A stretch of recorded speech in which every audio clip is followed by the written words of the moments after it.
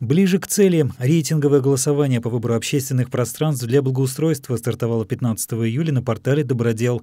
От каждого муниципалитета выбраны по 5 территорий, которые, по мнению жителей и местных властей, особенно нуждаются в обустройстве цветников, газонов и прогулочных дорожек, установке садово-парковых элементов и линии освещения. От городского округа Щелково представлены территории, которые выбрали в ходе общественных обсуждений 27 июня. Тогда жители определили 16 объектов, но лишь 5 из них вошли в итоговый список.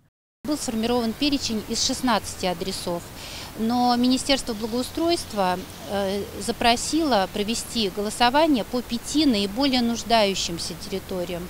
Значит, именно эти территории граждане могут увидеть на портале «Добродел». По этому рейтингу мы поймем, какую территорию мы включим в план 2020 года, а какую в план 2024.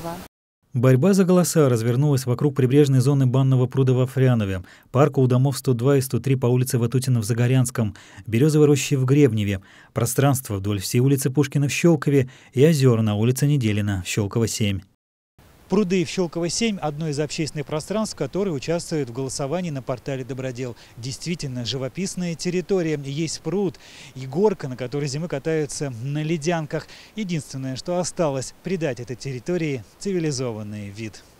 Нам здесь очень интересно. Мы здесь гуляем каждый день с нашими детишками. Парк хотим, чтобы было чисто, красиво, аккуратно, свежо. Мы живем здесь 3 года. Хотелось бы, конечно, благоустройства парка нашего, чтобы здесь были дорожки, освещение, потому что здесь каждый год у нас здесь горку строят, здесь отлично, конечно. У нас в семье 5 детей, и нам, конечно, жизненно необходимо здесь именно какие-то физкультурно-оздоровительные комплексы.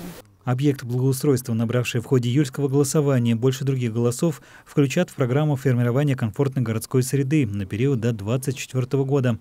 Остальные точки притяжения, определенные в результате публичных слушаний, власти городского округа будут обустраивать за счет внутренних источников.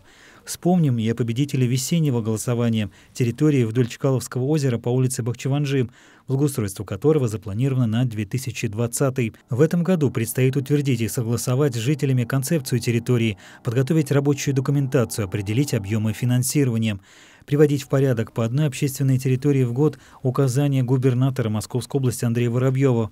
В нашем городском округе ожидается сдача 2 объектов. В этом году у нас сдается улица Гагарина, которая перешла с прошлого года в границах от улицы Жуковского до улицы Ленина в районе ДК Циолковского 1. Второй объект – это у нас улица Пушкина в границах от улицы Шмидта, от набережной, до улицы Парковая, до Фонтана.